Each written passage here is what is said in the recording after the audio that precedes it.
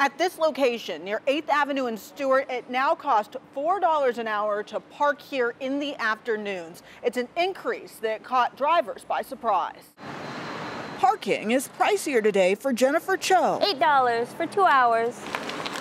That is the new afternoon rate for on-street parking in this part of the Denny Triangle. It's a $1 increase that went into effect today. It's a lot. Seattle Department of Transportation made 48 price adjustments citywide, most in the afternoon and evenings. The rates range from $4 an hour to 50 cents, depending on where you park in the city. I already did circle the block a few times to find a spot in the first place. Parking is a nightmare out here, though. It's hard to find parking in general. On this day, Arjun Subramanian parked in a familiar spot, but at a new price. $2 an hour. So that's about $4 for 2 hours. According to the city, the price adjustments are part of a regular process to help ensure parking spots are available. I mean, every dollar counts, every 50 cents counts. And he knows timing is everything.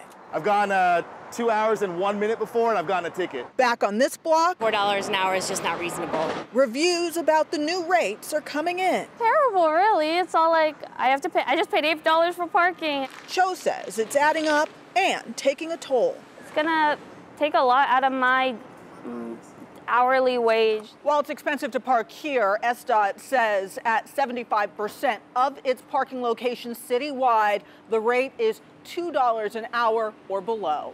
In Seattle, Natalie Swaby, King 5 News.